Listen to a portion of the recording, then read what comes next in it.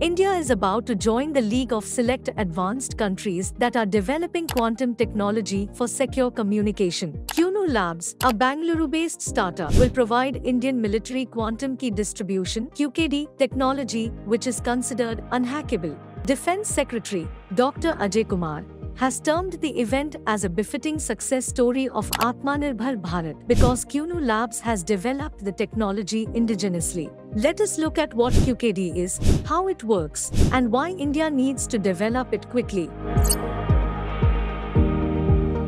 After successful trials, Indian Army is issuing request for proposal to QNu Labs for procurement of QKD systems. India joins the US, Canada, China and a few European countries which are developing QKD for strategic and commercial uses.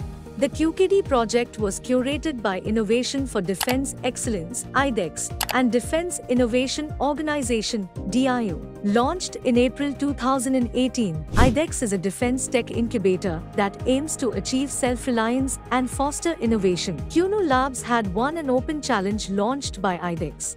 In February this year, DRDO and IIT Delhi demonstrated a QKD link between Prayagraj and Vindhyachal in Uttar Pradesh, a distance of more than 100 kilometers. QKD may sound like just another esoteric tech, but its application has far-reaching implications for everyone. That's why many countries are rushing to build QKD for both military and civil uses.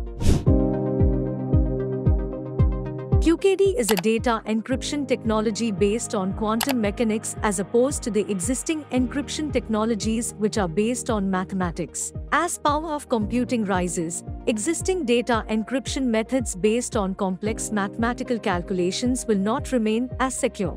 QKD is so called because it encrypts data in quantum states. Roughly speaking, an unknown quantum state gets disturbed when it is measured. QKD uses this principle to secure communication between two parties from malicious third-party eavesdropping. For two parties to communicate securely, QKD produces a shared random key which is used to encrypt and decrypt messages. QKD encodes each bit of the key on a single photon, a particle of light transmitted through optical fiber. If a third party tries to eavesdrop, it must measure the key in some way. Any attempt to measure the photons alters their encoding, and that alters the key, alerting the two parties to the anomaly.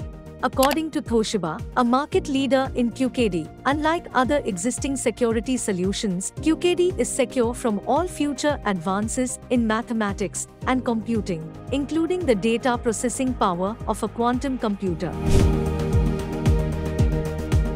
Though any country would want to have the latest technology for its defense systems, the one-word answer to the question of why India needs it so much is China.